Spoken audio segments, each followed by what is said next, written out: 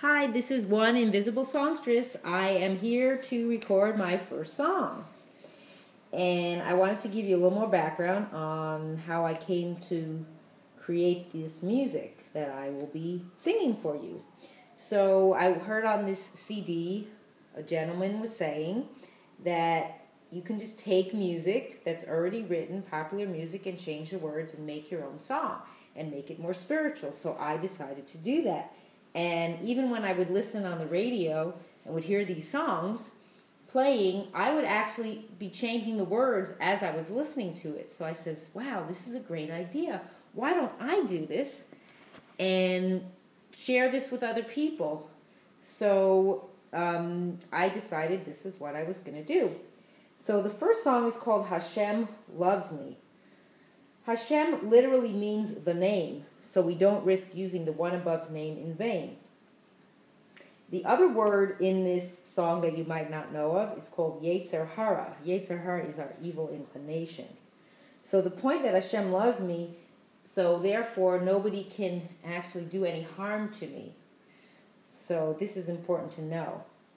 And the CD has the same name, Hashem Loves Me, and you can purchase this CD if you go to this website. It's called BreslowWorld.com. Here is the name of the website, BreslowWorld.com.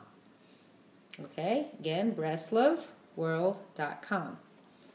So now I am going to sing the song for you, and you may know the tune, so you may realize where I got it from. Oh yes, Hashem loves me. Oh yes, Hashem loves me. Oh yes, Hashem loves me. That's why the Yetzer Hara has no control over me, because Hashem loves me. Oh yes, Hashem loves me. Oh yes, Hashem loves me.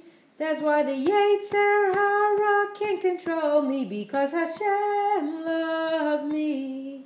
Oh yes, Hashem loves me. Oh yes, Hashem loves me. That's why the Yetzer Hara can never control me.